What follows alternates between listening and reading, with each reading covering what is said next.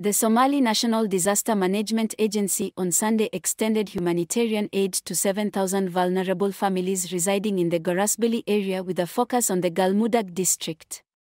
According to a statement from the agency, the relief supplies, which included iftar essentials, were distributed among impoverished households and internally displaced persons, IDPs, who have been severely impacted by the recent natural disasters including El Nino floods that have compelled them to abandon their homes for safer places.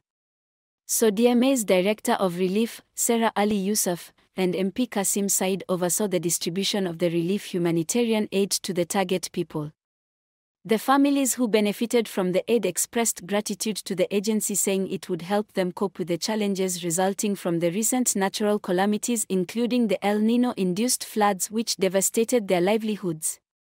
This is not the first time that SODMA has provided humanitarian support to vulnerable families in Garasbali district.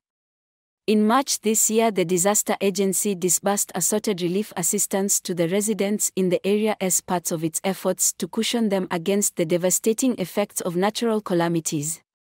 SODMA has recently heightened humanitarian activities aimed at helping the deserving individuals within the community to have something to eat in this holy month of Ramadan.